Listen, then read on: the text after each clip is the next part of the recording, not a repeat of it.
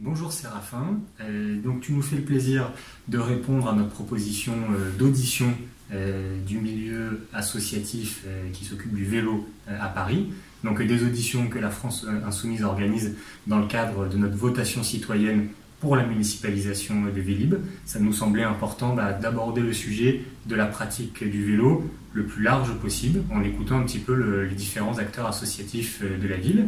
Donc toi, tu es président de l'association cycliste des étudiants de Sciences Po, donc tu vas pouvoir nous parler un petit peu plus précisément de la pratique du vélo des étudiants à Paris.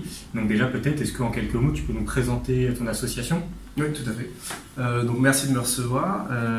Donc l'association cycliste de Sciences Po, une association créée il y a un peu plus d'un an, maintenant pour rassembler toutes les initiatives autour du vélo.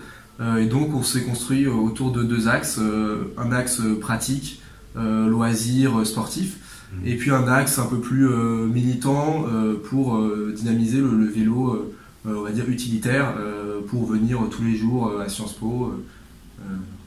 Ok. Alors tout à l'heure, tu nous disais que ton association avait récemment lancé une grande enquête à destination des étudiants de Sciences Po pour les interroger sur leur pratique du vélo et éventuellement à quels étaient les freins qui empêchaient les étudiants de passer à la pratique du vélo. Donc ça, évidemment, c'est un sujet qui nous intéresse. Hein. En tant que mouvement politique, on réfléchit à quelle politique publique mener pour pouvoir lever les freins qui empêchent le développement du vélo. Donc est-ce que tu peux nous en dire un petit peu plus, nous parler de cette enquête ? Oui. Notre enquête qu'on a menée le semestre dernier, donc février, mars, avril, qui a recueilli à peu près 250 réponses de la part d'étudiants, d'étudiantes. Et à partir de ces réponses, on a pu établir un diagnostic bien sûr nuancé parce qu'on n'est pas sûr de la qualité et de la représentativité de l'échantillon, mais évidemment ça adresse des pistes intéressantes et du coup c'est à partir de ces pistes peuvent travailler, que ce soit on peut travailler à partir évidemment à un échelon de la mairie de Paris ou des administrations, l'administration de Sciences Po, et je pense que certaines de ces conclusions peuvent être valables pour 12 universités, de grandes écoles.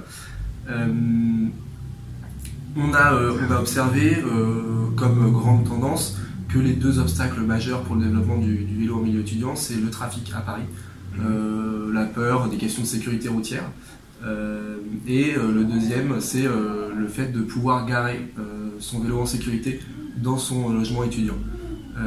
Ces deux freins qui sont évidemment pas les seuls, mais les plus frappants quand on regarde les tendances de notre enquête. Évidemment, il y a une approche un peu plus systémique à avoir, puisque le stationnement, on peut se poser aussi autour des écoles, autour des universités. On peut poser tout un tas d'autres questions, comme la réparation des vélos, l'accession à un vélo abordable et de qualité.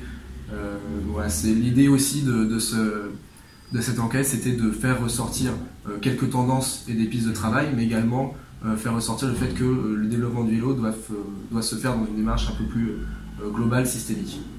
Ok, bon, c'est très intéressant tout ça. Et alors dernière question, je crois aussi que ton association organise régulièrement des conférences pour débattre de la question du vélo, alors soit sous l'angle historique, social, politique. Peut-être tu peux aussi nous en parler et nous dire quels sont les prochains sujets sur la table pour ton association.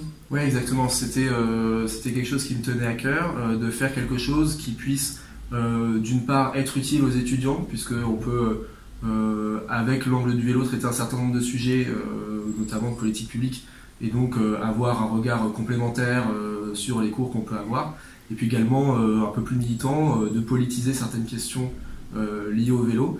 Donc la prochaine conférence qui devrait avoir lieu le 22 octobre, on vous mettra toutes les informations soit vous, soit nous, on mettra ça sur la vidéo, qui sera sur la question des coursiers à vélo. Quels droits ils ont, est-ce que sur la confrontation du modèle salariat autre entrepreneuriat, les problématiques des entreprises du secteur, etc. Vous pouvez également retrouver que ce soit les travaux de l'association, des productions d'étudiants qui ont été faites dans le cadre de cours, et aussi les résumés des conférences passées. On a un lien Drive, vous pouvez trouver tout ça. Ok, bon, l'ubérisation du travail, évidemment, c'est un sujet qui nous aussi nous intéresse.